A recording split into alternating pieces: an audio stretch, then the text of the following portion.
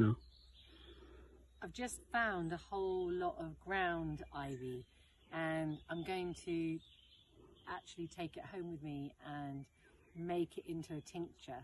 So we've done that before, where you add the plant and some alcohol. Vodka is what I'm going to use. So I'm going to add this, and then I'm going to add some daisies and other things that I know are good to make a tincture, so that I've got it for the future.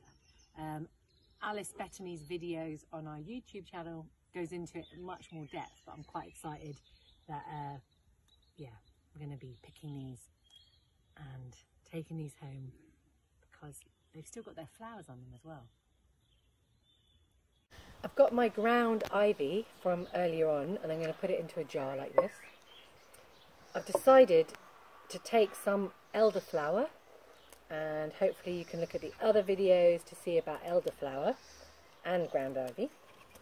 So I'm just going to take some of the flowers and pop it in here. And I'm going to do some more elderflower in a second. You don't need to see all that.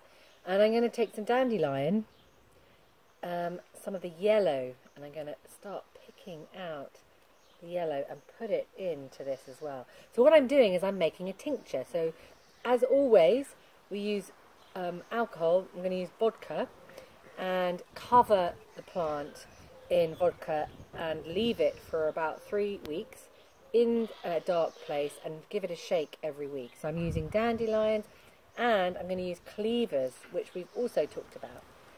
This is inspired by Alice, who's been doing some videos which are actually on Circle of Life YouTube, if you want to have a look at that.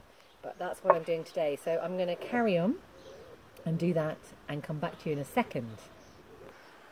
So I want you to just get out there and do it. Don't hang about. So all of it is in a jar, and then I'm just going to get my vodka and cover it up.